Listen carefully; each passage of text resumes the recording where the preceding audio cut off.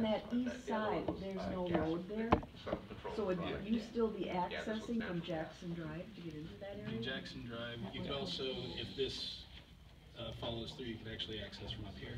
There's also Spruce Street that has the potential of being extended over.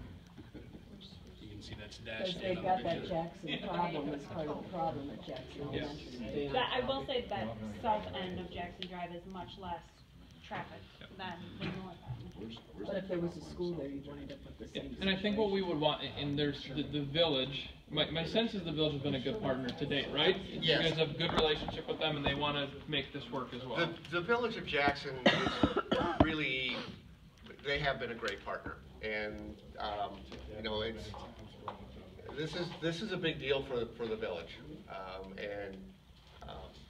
I think it, you know, depending upon what happens, I mean, it will definitely enhance the village. So to that point, we would likely talk to the village about potentially getting an easement to access from Hickory Lane as well, which would give us a couple points of access to the site. That hasn't been discussed. It would be something we would bring up as we advance the discussions regarding a potential new school on the site. All right, then the final piece for tonight, and because we've had some good-spirited discussions, we're not going to get to the small group part of it as we'd intended, but that's okay. We're going to start that at the next meeting. So what we've provided in your handout tonight is a draft needs, a preliminary needs summary for both Jackson and East and West. These are two-sided. The two most important words on this are draft and preliminary.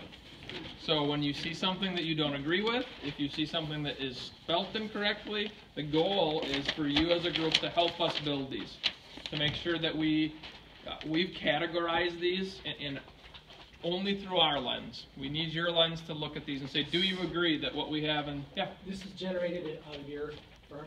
Yes. Okay, thank you. Yep. It's actually a combination of comments that you guys have had from your observations, that's what I was district observations, and things that we've done through our reviews. But we don't want to just assume that it's comprehensive. Right. So the hope would be between now and next meeting, you can spend some time with this document, see if there's things that we missed, that you have in your notes, observations you had as we toured the buildings. We want to make this as comprehensive as we can as we begin to explore solutions in the months ahead. So we'll do some small group work starting the next meeting, really focusing on these two documents to see if you have anything to add or subtract from these. All right, any other questions or comments you have for this evening? We've got a few action items for next time.